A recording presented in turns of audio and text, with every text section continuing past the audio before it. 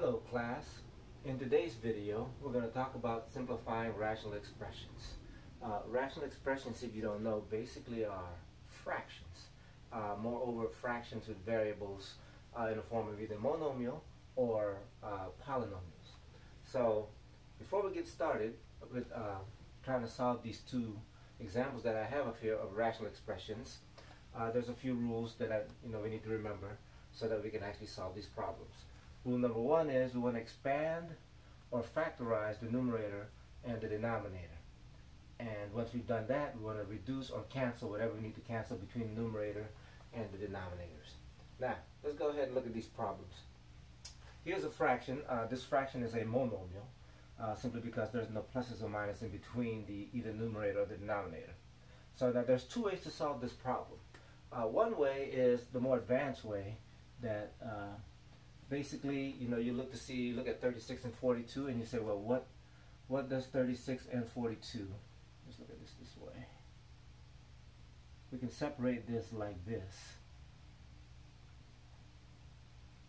Okay? So we look at what does 36 and 42 have in common? Well, 36 and 42 basically, I believe, has 6 in common. So we divide 36 by 6 and we divide 42 by 6 and we end up with 6 over 7. Alright? And now we resolve this portion of it where we have an x to the third divided by x to the second power, and whenever we have the situation where we have like basis and it's in a fraction, what we do is we subtract the power of the numerator minus the power of the denominator, and we use the same base for the answer. So our answer for this portion is going to be x to the first power, or just 6x. Alright? So that's a more advanced way, and it doesn't really show you what's going on how to actually solve this. Alright, so let me erase this for a minute, and let me show you another way of solving this. And we tend to call this expansion. Alright? And we're going to reduce this fraction by expansion. What I mean by that is we take 36 and the x cubed and we expand it in its prime numbers. So first thing we're going to do is we'll take 36, and what we do is we'll prime factorize 36 like this. So this becomes 6 times 6, this becomes 2 times 3, this becomes 2 times 3. So now, okay, 36 is completely broken down into its prime factors. I'm going to rewrite this as 2 times 2 times 3 times 3. There's 2 2's and 2 3's. And of course, x to the third power is simply x times x times x. That makes sense, right? We're going to do the same thing with the denominator. So now we're going to expand the denominator, which is 42. So let's go ahead and break 42 down. That'll be 6 times 7. This will be 2 times 3. And of course 7, you can't break that down anymore, so it stays at 7. So the denominator becomes 2 times 3 times 7.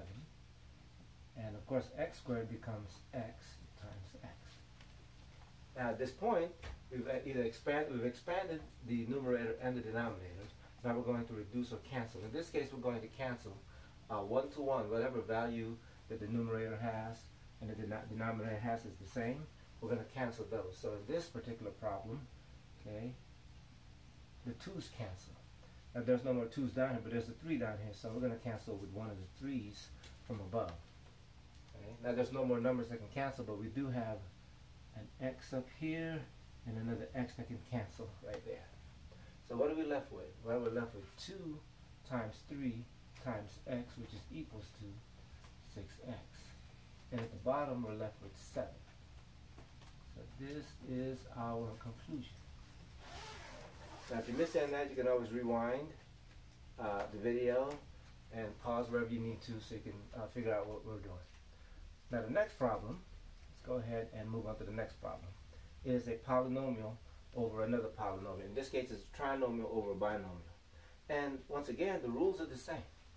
We want to expand or factorize the numerator and the denominator. So let's go ahead and do that. Now this is a polynomial, so the way we break it down is different from the way we break this down. When we're factoring a trinomial, In this case, the way we factor this is with a method called either a is equals to 1 factoring or a perfect trinomial square. And for this particular purpose, we're going to go ahead and break down the numerator using a is equals to 1, meaning we're going to look for two numbers. When we multiply them together, we get 25. And when we add those same two numbers, we get a negative 10. So our answer is going to be a negative 5 and a negative 5. And of course, this is x squared, so we're going to place our x's here. Alright, that is another video of actually factoring that we're not going to look at into this particular lesson. But if you look at this, negative 5 times negative 5 gives us a positive 25, and negative 5 plus a negative 5 adds to negative 10. So now this is factored, and if you look look at the denominator here, right, this is not factorable, so we're going to leave it as x minus 5. So now we've broken down the numerator, and the denominator can't be broken down, so it remains as x minus 5. And of course, we've done this part. Now we're going to reduce or cancel. And so we look to see what is the same between the numerator and the denominator. I've got 2x minus 5, so I can use either this one or this one to cancel with the denominator. So what I'm going to do is I'm going to use I'm going to use this one. So x minus 5 cancels 1 on 1. Okay, and I'm left with x minus 5 in the denominator. So my answer here is x minus 5. Once again, if you have any questions on this video, basically just rewind and look to see what we did for each particular step. Thank you.